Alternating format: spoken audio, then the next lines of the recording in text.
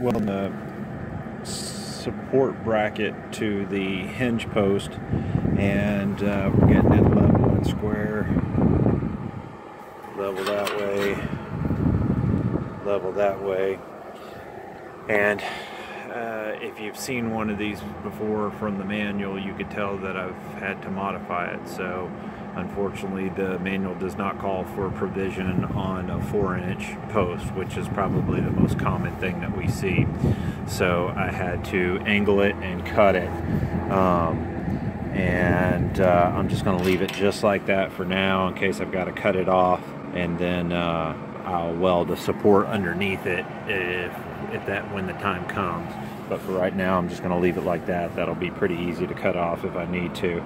Now we'll get the arm out and start looking at welding the support piece across the pickets and the support bracket for the front arm.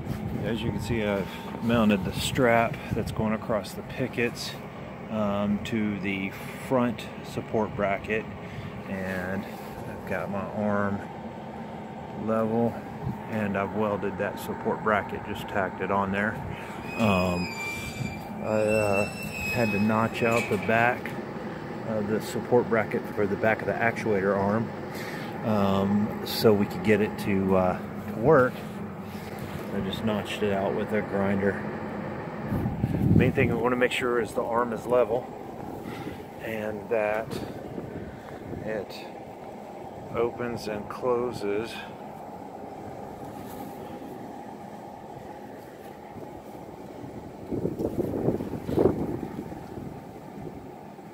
just fine. So we still got more travel in there, and we're at a 90-degree angle right now. But we got more travel in there, and our gate's at 90 degrees. So, and we've got a good angle on the actuator arm.